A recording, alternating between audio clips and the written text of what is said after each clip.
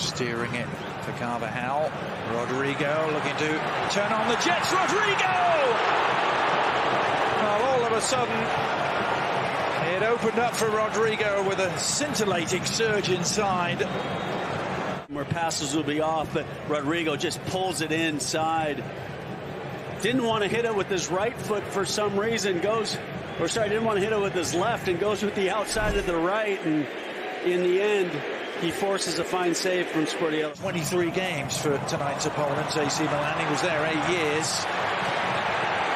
And seeing his team trying to come back. No. Oh, and it's a gift. Oh, Valverde will take the credit, but it's Sportiello who will take the blame.